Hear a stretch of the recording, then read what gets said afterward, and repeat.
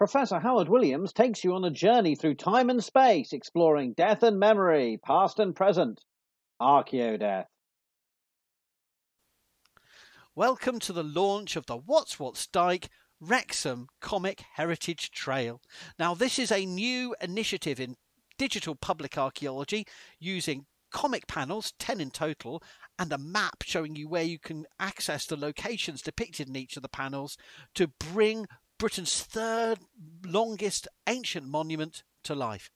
What we hope to do is, by telling you something of the story of the monument's construction, its location, its landscape context and its afterlife, how it's used and reused in later centuries, we can bring local people and visitors a new sense of this monument that only survives in a very damaged way, often in fragments, destroyed by later development and building. So in many places it lies hidden in plain sight. Sometimes it's hidden completely. In other places it's prominent, and yet people don't know what they're looking at and that it's even there.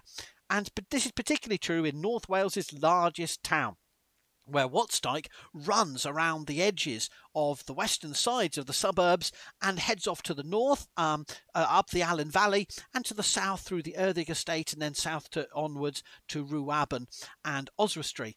Now, Dyke is 63 kilometres long in total, and Wrexham is only one of the areas where it's you can visit it. So we hope that this heritage comic trail, this new way of engaging digitally with the monument, is a case study, is an opening sort of salvo of potentially other projects where we can use comics and we can explain people's local heritage.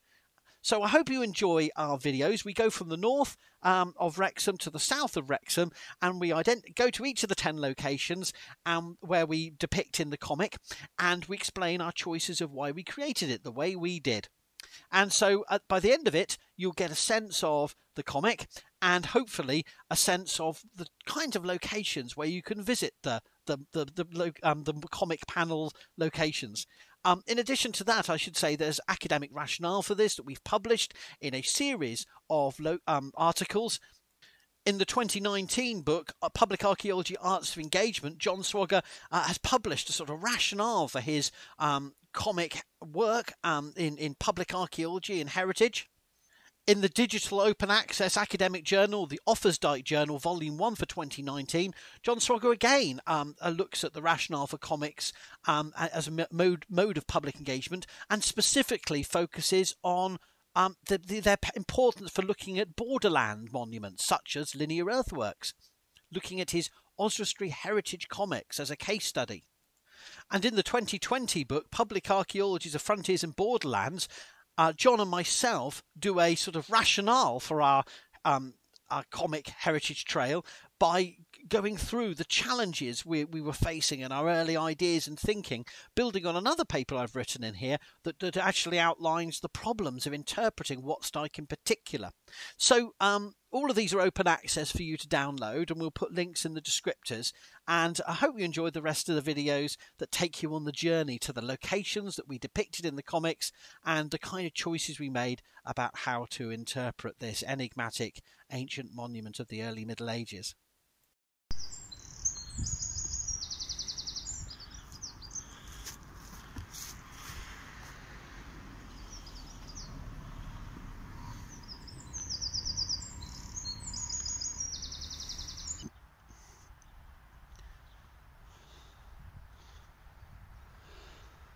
Okay, welcome to our locations 1 and 2 for the comic. Now, over that hill there, over that slight rise, Dyke drops down to the River Allen and then rises up on the other side and incorporates the ramparts of Bryn Allen Iron Age hill fort. And our first image was attempting to capture what you can't see of how this linear earthwork of early medieval date would have followed the Allen River's eastern top of its escarpment, so using the river as its defensive barrier to the north, and then when it comes up this side, it's departing from the river and heading over reasonably flat ground and then rising up towards Garden Village. So John, why did we choose to do that first image the way we did?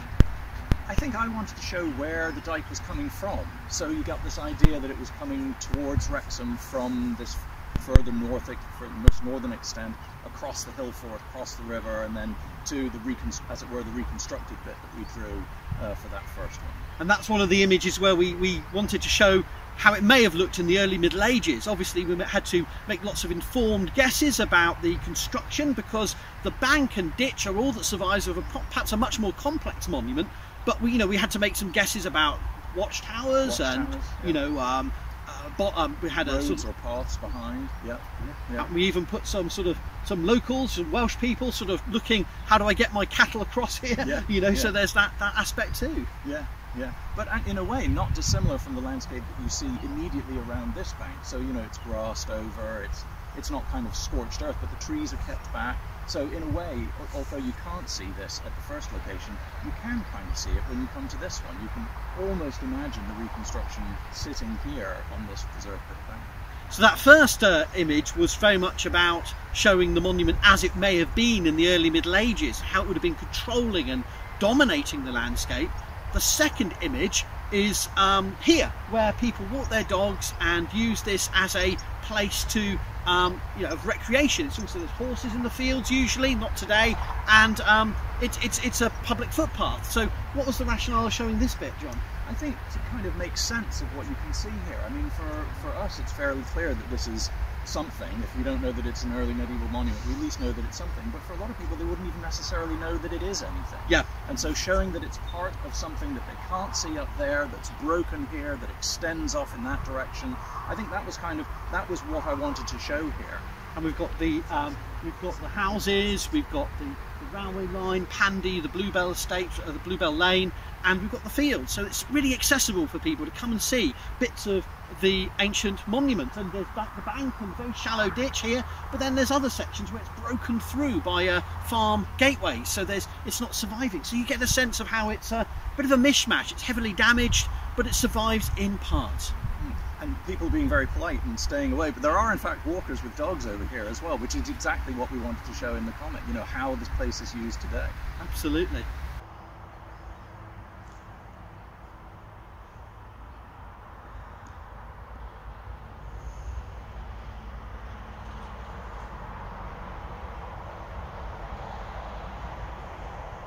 And we're not far from where we were for filming before, but we're on the bank of Dyke, and you're looking to the south, and the ditch drops off, dramatically on that western side. So the bank is here about 3 meters above the ditch, and this may be not far from its original height. Maybe it was originally another meter up here, with a steep slope down, a deep ditch up to 3 meters deep in itself. Now it's only about 1 meter, and then maybe there would have been a palisade on top of the bank, making it a really formidable monument to explain the intersection of the Dyke, where it's broken by the A483 road, which runs from, all the way through Wales, but is heading northwards here to Chester, or southwards to Oswestry, and on to Welshpool and further south. We're on a really important modern routeway that would have been also an important ancient thoroughfare that's being blocked by the line of Dyke, controlling the landscape again. John, and then of course from a visual point of view, what's really interesting here is you have this extremely well preserved section of the Dyke that just gets cut off completely by the modern road, and that's a really kind of powerful thread that we then follow through the rest of the comic, is the way in which the Dyke, as it runs through Wrexham, constantly is being cut, is being interfered with, is being lost. And so the comic is an attempt to kind of show not only where that happens, but then to thread those pieces together visually, so you can make sense of the monument as it moves through Wrexham. Yeah, and even if you're local, you may not really appreciate that this section of bank and ditch is comparable or related to the bits, only 100 metres or so to the north, and the bits over the 483, which takes you a good 5-minute drive or a 15-minute walk to loop around to actually access. They feel completely disconnected from each other. And it's interesting, the walkers that we just saw before had heard of Dyke, but it would be interesting to know whether they knew that this was the same as that, and whether the bit in the cemetery was the same as that, or whether in their minds it was separate monuments. And that's one of the things the comic was obviously trying to address, is to kind of stitch all these things back together. So having come from the wilderness wood, where it drops down to the Allen, across the fields at Pandy, right up to the 483, our next spot to visit is going to be over by Dyke Primary School. But how many people know that Dyke Primary School is sitting on a monument called Dyke?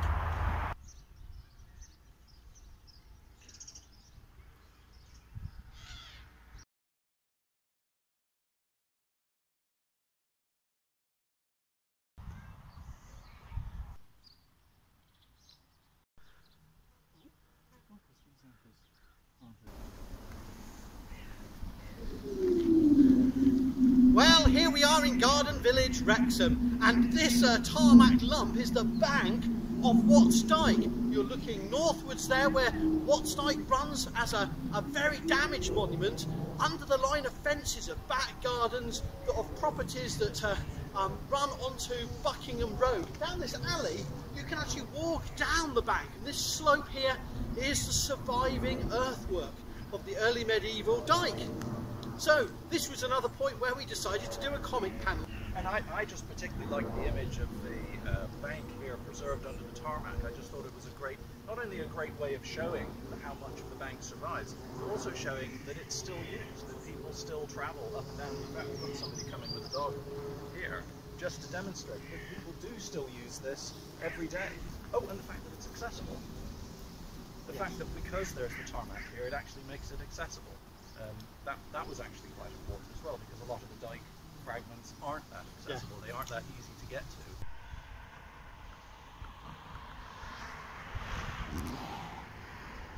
I'm on Dyke. So this is Crispin Lane, and this was the next panel in the comic that we did.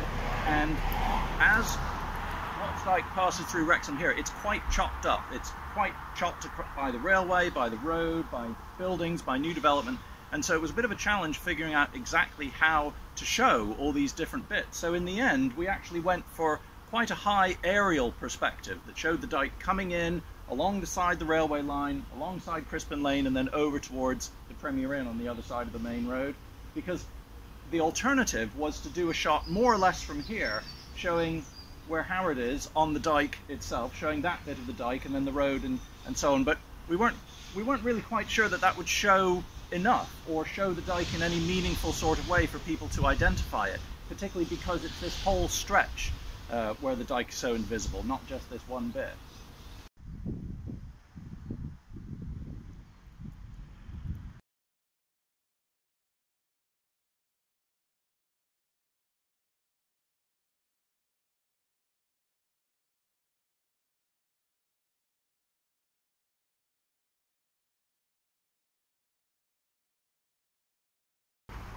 We're in Wrexham Cemetery, and this is actually a really striking location to come and see surviving remains of the early medieval linear earthwork Dyke. And behind us, the line of Dyke survives as a huge bank covered by Victorian graves.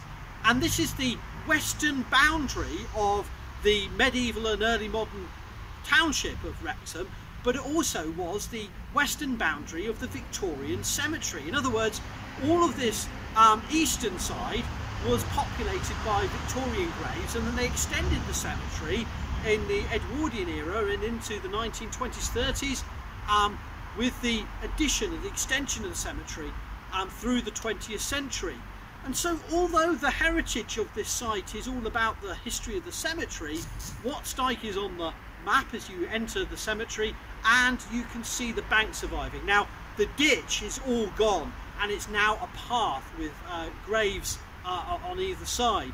But at least in this location, you have it not only as a major monument, but they've also marked it on the sign, and as where the Victorian pathways cross the line of Dyke, they've marked out in English and Welsh its line. So actually, not only is this a place where Dyke's well preserved, but it's one of the few places where there's been heritage interpretation of the monument, which is another reason why we did a comic here. So John, tell us about it. Yeah, so the point of view of the comic is more or less as you see here, looking at the dyke from this angle.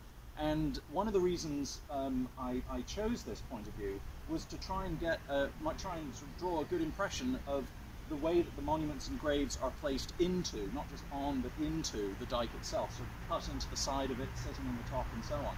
And so the focus for the comic is a burial taking place in this grave here, which happens to be the resting place of Henry Dennis, who is probably best known as the manufacturer of Rowand red brick. And so there's another connection here. This part of the cemetery is where a lot of the good and the great of Victorian Wrexham were buried, and it's just nice to have those two important pieces of Wrexham's heritage right up on top of each other here. And also there's another indirect link to the Middle Ages, because of course Victorian graves had many Gothic but also wheel-headed crosses inspired by early medieval monuments. So here we have some graves, there's not a number of them actually going down this stretch, not only that later medieval neo-Gothic style, but actually inspired by monuments of the Irish Sea region, including those that you can see at Neston Church, Bromborough Church, and in St John's Priory in Chester. So I'm not saying that's a conscious decision, but there's an interesting juxtaposition of Victorian monuments inspired by early medieval, art, and actually embedded into, planted on a real early medieval monument. Yeah, actually this one's kind of interesting because it's almost self-consciously primitive as well. Yeah. I mean, it's trying to look earlier than some of the ones you have down there, which are much more fancy. And whether it's intentional or not, the bank of Wattsdyke is doing a Victorian landscape garden cemetery role of providing that perspective, that framing of the graves. It's giving a topography to the graves, and they also were utilising quarries, but this provided a natural boundary and a sort of a landscape feature. So whether by design or happenstance, there is a sort of interplay here between Victorian cemetery design and an early medieval monument. And it's nice to show an early medieval monument in a period that isn't the early Middle Ages too. Yeah. It's nice to show how these monuments were used and how they kind of echo through the town's history from the past all the way up to the present day. Yes, because we don't really know for how long Wattsdyke was used for, and whether it was ever effectively used in the manner it was designed to be used. And in many ways, these monuments pass out of memory. They disappear into the landscape, and yet it's quite clear at a local scale they were never really forgotten. And whether people were scratching their chins and going, I wonder if that's Wattsdyke, like we would as perhaps archaeologists, or not, they certainly were sort of echoing through, as John says, local society and local sort of social memory as key features of the local landscape. And function. They chose to use Wattsdyke because it was a convenient boundary. It's a boundary. I mean, they could have had the cemetery extend another 5 feet, but there wasn't a convenient early medieval bank there. So they picked this because it was functionally, it was useful to them.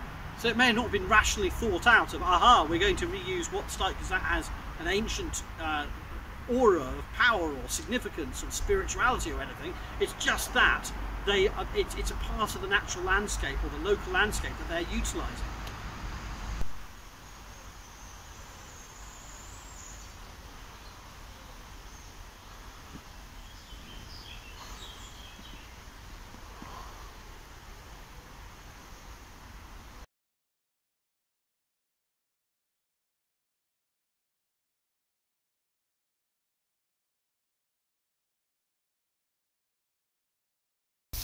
Okay, here we are at Court Wood in the Erddig National Trust managed estate of Erddig Park, and we have again houses whose back gardens run up onto the top of Wattsdyke. Then we have a very well preserved bank, and because we're on a steep slope, the ditch has all been filled in, and the slope would have been cleared right the way down to the Clywedog River. And at this location, Wattsdyke is following the top of the scarp, dominating traffic, humans and animals moving up and down the river from east to west, as well as, of course, controlling its standard north-south route. So this is a really great location on the Erddig estate where Wattsdyke is a well-preserved monument, but many people don't know it's here, covered in trees and bracken, ferns and massive nettles. So what do we do here then, John? I think when you brought me here the first time to have a look at the site, one of the things that really struck me was, of course, the escarpment that runs all the way down to the river. And of course it's covered with trees now, and it's impossible to see the dike from the river down there. But if you imagine, as you say, in the early medieval period, all those trees gone, the view that you would get of the dike, or of the defences around the dike, or of the sort of activity around the dike, would have been really not just impressive, but intimidating as well for anybody coming from the west. And that was one of the things I wanted to try and catch in that image, was that sense of being intimidated not just by the monument, but also by the natural landscape as well. So here we took it back to the early Middle Ages and imagined, as we did in our first image of the Allen Valley, imagined this landscape being controlled not only by the bank and ditch, but potentially a palisade on top, watchtowers, and warriors, not huddled behind the monument, but out there in the landscape, you know, approaching, challenging people coming down the valley, you know, whether they're in peacetime and they're trying to trade animals and goods, or it's in wartime and there may be potential raiders. We see this potential of the bank and ditch to be part of a broader landscape of control. Yeah, and then that was really interesting too, having the figures so far in front of the frontier, you know, so that they're actually part, as you say, of a landscape of control rather than just a point of control along the ridge here. I think it was really important to have that as part of the comic. And important as well because so many people think that Dyke would have been a border line, like a modern territorial boundary between land ownership. And we don't think that early medieval kingdoms worked in that way, had territorial control in that same fashion. And indeed these linear monuments are about controlling the landscape to their east as well as to their west, and therefore about blocking up and managing the broader landscape, not about defending a specific strategic line for territorial or military functions. Yeah, and so that's why, again, it's important to have people in these things, so that you can actually see what the relationship and the interaction were between different kinds of people around this borderland area, not just a bunch of soldiers behind a wall protecting it from, you know, some imagined foe.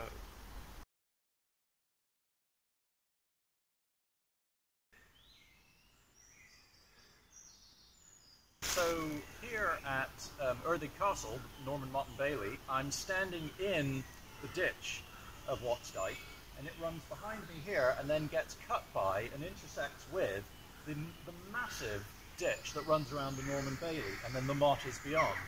And I think this is a really interesting example of how sometimes an extraordinarily impressive set of features like this can actually be very difficult to draw, because you have to make a decision about what you're going to show and what you're not going to show, because you can't put everything in. And so we focused on the way that the Norman Motte and Bailey overlooks the valley of the Collaboratory and then looks north towards Dyke as it runs up there, but also the way in which it used Dyke as part of the defences, even though part of me wants to just draw this massive ditch. But yeah, so this is really a place where you've got several different periods, monuments from different time periods intersecting and interacting, and that was one of the things we wanted to make sure we showed in the comics panel.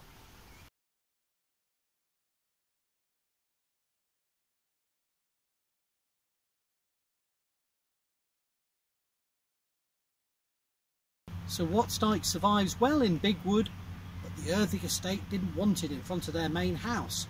So that gave us an opportunity to discuss the active destruction of the monument in various places through time, from the Middle Ages through to the modern era. Yeah, here was really an opportunity to show the monument being removed, which is not a part of the story that most people want to tell. So we focused in this panel on the monument being, or Dyke being removed as they redid the gardens. Which again is a kind of an interesting thing, so not being removed for a big impressive engineering work like a railway or a factory, but being removed for landscaping, which is not the sort of story you often hear told about archaeological monuments. So we're on a very well preserved section of Dyke on the Erddig estate, where Dyke faces west over the Black Brook, which is a stream that goes northwards to join the Clywedog at the site that becomes Erddig Castle. And this is a site where we have good photographs of Sir Cyril Fox doing his survey recording of the monument in the 1930s, And just to the north of us, Clwyd Powys Archaeological Trust have recently been doing excavations, not on a section that's well preserved, but a section where the dyke has long been landscaped away. So this is a really cool location. Not that many people on the Erddig walks around the estate will know this is Watts Dyke. And you've got the bank here, a massive ditch that's preserved. And remember, this would have been another human body height depth, originally deep, about 3 metre deep ditch, and then rising up to a counterscarp part of the natural landscape before dropping off down to the lowlands and to the stream. Yeah, and so this, I think, was the point at which it was it made sense in the comic to talk about the research, you know, to talk about the different kinds of research that had been done on the dyke, point up Cyril Fox's work, point up CPAT's work, but also in the panel that we're not talking about, the location that we're not talking about, show how this monument was landscaped away, so that it survives here because it wasn't part of the landscaping work that took place immediately around the house and therefore wasn't bulldozed. So there were sort of two threads of the story, of the Erddig story, that we worked into the comics panels here. And it was nice, I think, in the Cyril Fox and CPAT one to also show the sort of superimposition of time.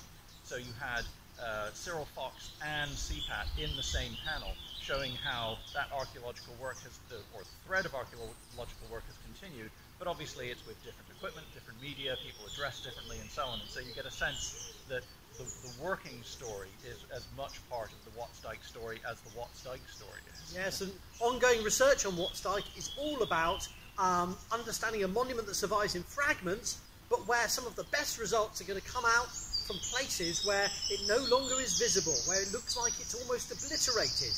And that's what CPAT have been able to achieve. So we come to the end of the Watts Dyke Wrexham Comic Heritage Trail, and we've taken you on 9 stopping points on our journey from the north of Wrexham, around the western outskirts and into the Erddig estate. And we want to finish here on the Erddig estate because this is where the long distance walking path, the Watts Dyke Way, heads out south, where you can follow Watts Dyke all the way from Middle Sontley down to Rowaben, and then you can pick it up and follow it all the way to Oswestry, to Old Oswestry Hill Fort, and then into the town of Oswestry and beyond. And so really we wanted to just say this is part of an ongoing story. Watts Dyke goes over 63 kilometres from the Dee Estuary right the way down to the Morda Brook, which then feeds into the Vynwy and then to the Severn. And on that journey it takes on and adapts to very different landscapes and topographies, and also to rural countryside and also to townscape. And that's what we wanted to capture in our heritage comic trail. And I think it's also worth noting that a lot of people won't experience Watts Dyke as anything other than a walking trail, anything other than a kind of a day out or a destination, you know, something to do. And that, I think, is one of those parts of archaeological outreach that we often forget. We often forget that not everybody goes to an archaeological monument to experience the archaeological monument. They often go there to experience the walk or the wildlife and so on. So yes, the panel kind of captures that a bit. Yeah, and it's to remind you that, you know, you don't have to be a long distance walker. You can be on a short little afternoon, go for a little trundle along a path, and you may just notice a bit of this early medieval earthwork and think maybe about the stories that we can learn about not only the early Middle Ages, but all the generations of people living in this landscape from before then, from back in prehistory, through the Roman period, through the early Middle Ages, right up to our contemporary world. And it's so important because we want these monuments to be not only a part of our landscape, but a part of the landscape for future generations. And if people don't know they're even there, then how can they respect them, understand about them, learn about them, and engage with them? So we want to thank you for joining us on this little trail, and you can of course go and link in the descriptions below will take you to the Offa's Dyke Journal, where all the academic research can be found, but also to the Offa's Dyke Collaboratory WordPress blog, and to the website where we will have all of these panels and the links between them, so that you can explore Watts Dyke and learn out about what Watts Dyke is. For relaxing times, make it Archaeodeath time.